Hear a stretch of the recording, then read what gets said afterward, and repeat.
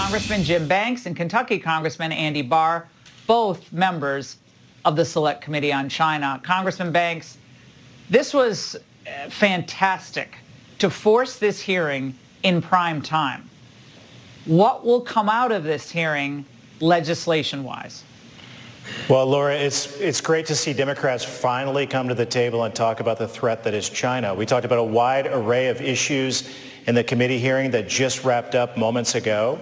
And it was great to hear Democrats and Republicans question the witnesses and talk about everything from the threat of the Chinese spy balloon and espionage to human rights abuses of the Uyghur slaves in China, the abuse of their own people. So my hope is that this will raise awareness, but also will result in legislation. This week, I introduced a bill to sanction China for fentanyl flowing into our country. They're directly responsible for over 100,000 lives of Americans who have been poisoned by fentanyl that's made in China, that's flooding into this country, and it's long past time to hold them accountable for it. So there were a lot of topics that we covered, but it's my hope that the awareness will lead to action. And in this new House Republican majority, that's what I expect. Yeah, it has to lead to action. Otherwise, it's just another show hearing that makes everyone feel good.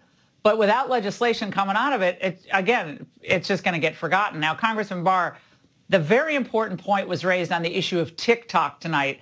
Here was Matthew Pottinger again.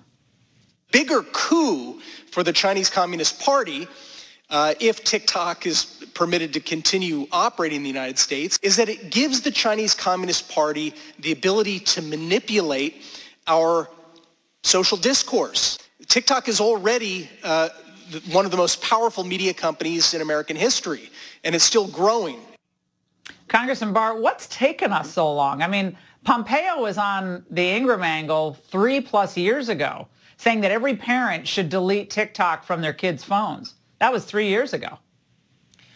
Well, again, Laura, just like Congressman Banks said, it's nice to see finally Democrats see the threat for what it is. And TikTok is a threat, and kudos to former Secretary Pompeo for calling it out years ago when Democrats weren't on board. But this is an all-encompassing threat.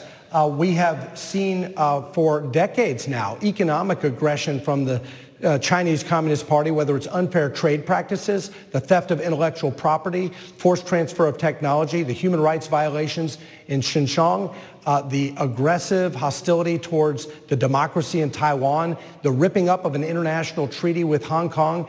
And one of the underappreciated dimensions of the aggression from the CCP against the West is economic warfare. And so this select committee is going to take a very close look, not just at TikTok and some of the unfair trade practices, but also malign investment into the United States by the Chinese Communist Party or entities supported by them, buying up our farmland to threaten our food security or to spy on sensitive sites. And then we're going to look at, very seriously, Wall Street and outbound capital flows where American investors are unwittingly financing the rise of the Chinese Communist Party, their military, surveillance, and technology companies. And we need to align our export control regime with our outbound investment. Yeah. If there is an export control on a technology that should not be transferred into mainland China, why not just decouple? Then we should. Yeah, but Congressman, this again, I'm not trying to sound like a doubting Thomas here, but those are great.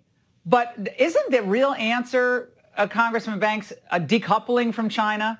President Trump has let me just play something from President Trump, because he's launched a frontal assault against our policy on China. Let's watch. The Biden agenda taxes America to build up China. China is the big beneficiary. I will implement a bold series of reforms to completely eliminate dependence on China in all critical areas. We'll revoke China's most favored nation trade status and adopt a 4-year plan to phase out all Chinese imports of essential goods. There goes the decoupling line. Do you agree with President Trump on that? Is that the ultimate goal here? And must that be the ultimate goal? I fully agree with President Trump. He's the only president that we've ever had who's seen China as the threat that they are. He has a strong platform to take them on again. I support his agenda. Congressman, thank you both tonight.